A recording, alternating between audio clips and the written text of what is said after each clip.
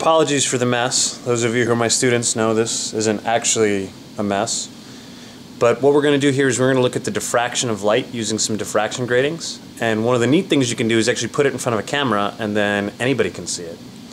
So what I have here is I have some diffraction gratings. I happen to get these from Ward Scientific, although you can get them lots of places. We're going to do a classic diffraction grating experiment here.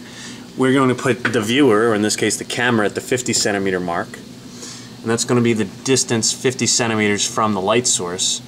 Here is an LED light source that's calibrated, so it's of known wavelengths, although I'm not going to tell you what the wavelengths are. You can figure them out. Every 10 centimeters from the center, I've put an orange line going up, and the reason I did that is when I turn the lights out, it's actually pretty difficult to read the numbers. But you're going to be able to measure this distance here, where you see the diffracted image of that some distance away, and that's going to be related to the spacing on the grating and the distance and this distance and obviously the wavelength, which is what we're really interested in. So what I'm going to show you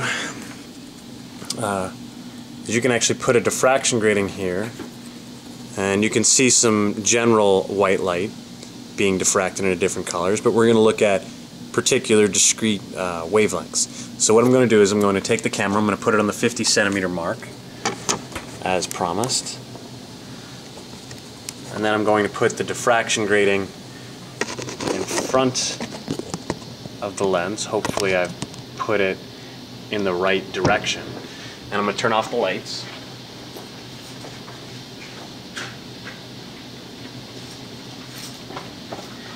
I'm going to turn on the LEDs one at a time.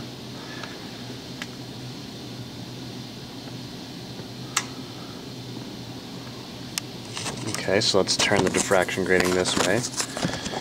And you can see there are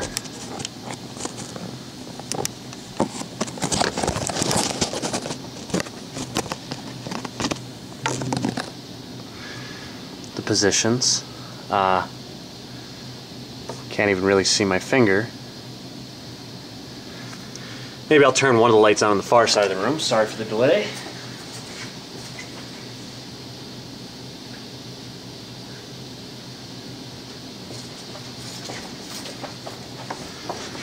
Yes, that works much better. And you can see there's the first LED. I'm going to turn on the second one.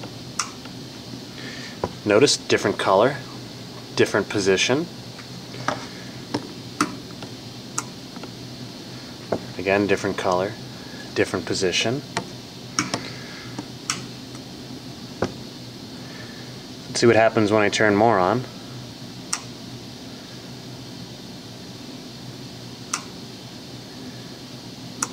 That last one was actually really close in position, so best of luck with that.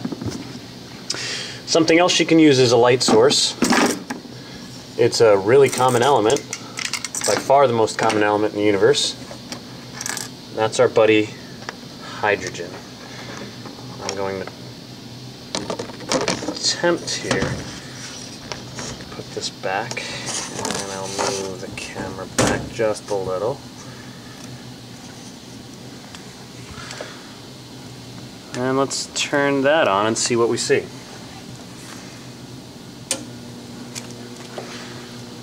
Of course, we're going to want a diffraction grating or else it's boring.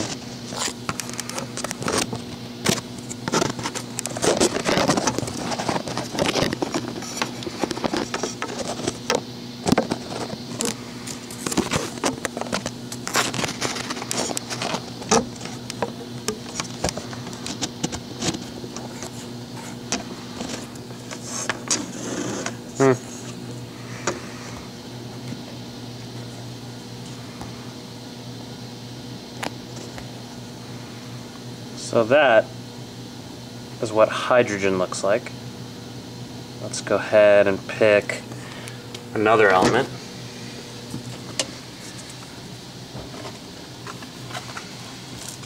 The next element I have up for you is helium. The next element up.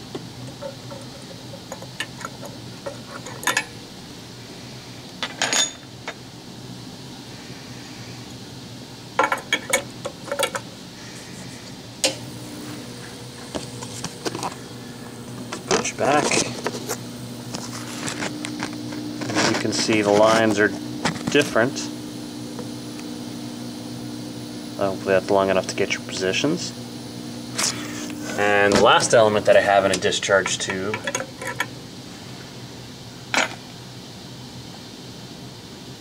is neon, which you can see here if you want to order these from Arbor Scientific.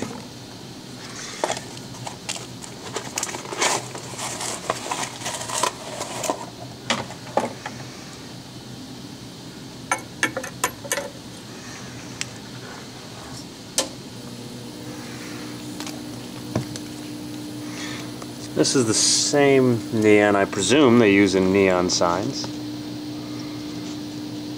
And we are at 50 centimeters. And hopefully you can use those orange lines to sort of gauge the positions there. Hopefully this is interesting to somebody out there in the universe, or one of my students who happens to miss lab. And I hope they have fun analyzing this.